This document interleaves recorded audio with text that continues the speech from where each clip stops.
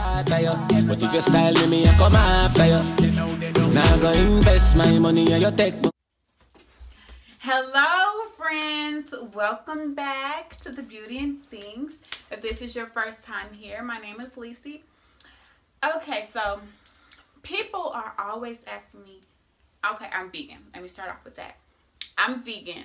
And people are always saying, like, what do you eat? Like, isn't that boring? Do you just eat beans all day? Like, no. And first of all, I really don't even like beans all the time. When I first became vegan, I did eat a lot of beans. But now, no, not so much. So we're like, what do you eat? And I want to try it, but I don't know what's cooked. And it just seems like it's going to be boring every day. Well, for me, one, if it's a meal that I used to eat all the time, I use different things to substitute the meal.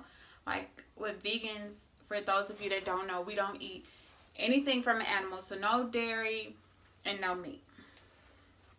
So pretty much a lot of vegetables. So, and fruits. And so, and I don't really eat a lot of bread. I eat bread sometimes, but not really. So, I'm going to start making meals for you guys that want to go vegan, but just don't know what to do. So, my first meal I'm going to make today, I'm going to show you how to make. If you're like just starting going vegan and you just feel like I have to have meat with everything, I've ran into people like that. They have to have meat with every meal they eat. If you're one of those people, you can start off with, like, they call them like the fake meats. They're like the vegan meats, and they're meat, but it's made out of it's plant-based pretty much, and they're pretty good. Like the chicken really tastes like chicken. Well, to me, it really tastes like chicken. Pretty much all of it kind of. I mean, some may have like a slight difference, but for the most part, it tastes the same. So, I'm going to start off with a simple meal. And it's a quick meal for when you just want to hurry up. So, it's corn, kale, and the vegan chicken. And it's going to be delicious. So, let's start the video. Let's go down to the kitchen and start. Okay, let's get started. So I poured in the corn, poured in the corn, which is frozen corn. It's the bag of, that was actually the Publix brand. But I normally don't even use frozen vegetables or eat them because I don't like the way they taste for the most part. Some I do, it just depends. But the corn is normally good. I'm going to steam the corn, so I'm only putting 1/4 cup of water in there. If you want it to be broiled, whatever, broiled, however you say it, you can put more. And this is the Earth Balance, is vegan butter, and I use that to put in there instead of using real butter, because like I said, we don't eat anything from animals. So, but this butter, it tastes just like regular butter, so you're really not missing anything. Most of the stuff that I'm telling you about, it tastes exactly the same. It's just plant-based. That's it. It's not disgusting. It's really good. That's why I want you guys to try it, because it's just really good.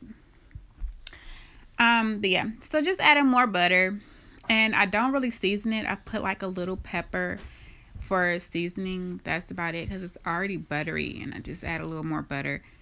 So that's just a little pepper in that container that I'm drizzling over the corn. And now I think I'm just gonna mix it up a little bit so it's just not on top. And then too, I know that when you're steaming corn, a lot of people just leave it there and just let it do its thing. But for me, I like to keep stirring it and just leave it for a little bit. So that is the coconut oil that I'm using. And for the most part, I don't use like vegetable oil or anything. I just use coconut oil because it gives the food more flavor. And that's what I love the most, the flavoring. Like you can taste it. Oh, it's so good. But yeah, but sometimes I do use extra virgin olive oil as well. And yeah, that's good too. So for those of you that don't know about coconut oil, when it's in a cool temperature or even room temperature, it gets in this texture, like it's kind of hard. So right now I'm just trying to melt it down so that it can oil the pan. And that is the brand of chicken I'm going to be using. The brand name is Gardein. And Gardein, they have a lot of different meat substitutes. And they have like chicken, fish, just all types of stuff. So this right here that I got are the actual chicken strips. And they're good. So what you want to do before you just like regular chicken, you might want to like unthaw it first before you cook it. But then again, you can do it frozen. You can cook the meat frozen. Like right here, this is actually frozen. I didn't even unthaw this actually. But I think you just cook it down to like 11 or 12 minutes. But either way, you'll know when it's done. If it's cold, if it's frozen, even if you know to cook, like you'll know it's not done or when it's done. It's really already done, but you're kind of heating it up, like, you know, some meats that are already cooked. And with this particular one, it came with this teriyaki sauce, and it's sweet, it's tangy, it's really delicious. Like sometimes I leave this meat bare and I use the sauce for something else. It's really good. So here I'm just drizzling over the sauce, and I'm gonna cook the chicken in the sauce, but make sure the chicken is cooked all the way through before you put that sauce on, because if you don't, your sauce will start to burn. Even though this is a non-stick pan, like, yeah, your sauce will straight burn. Even if you put it on one, put the heat on one, it's gonna burn it. So be very, very careful. Just make sure you cook the chicken first and then put the sauce over it and kind of just heat up the sauce or whatever. So and also another thing I didn't say, the chicken will turn like this golden color. So that's another indication that it's finished and done. So here I'm just kind of like cooking it through with the sauce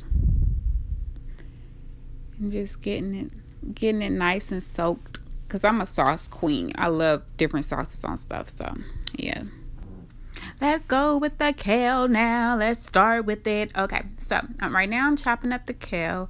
Kale is one of my favorite vegetables, and as you can see, I'm just chopping it up. I tried to chop it up like I was a chef at one point, but it didn't work. And also you want to separate the stem, because like I don't like the stem in the middle with it. I just separate it. So here I'm just really sauteing it, and I cook it down till it's like this really pretty green color. And make sure I put garlic powder here, but I put a whole bunch of different seasonings, which I will list below. And here's the finished product.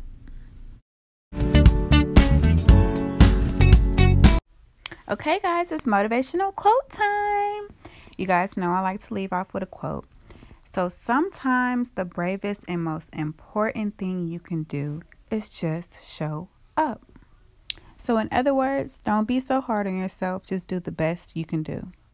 Until next time, I love you. Thanks for watching, guys.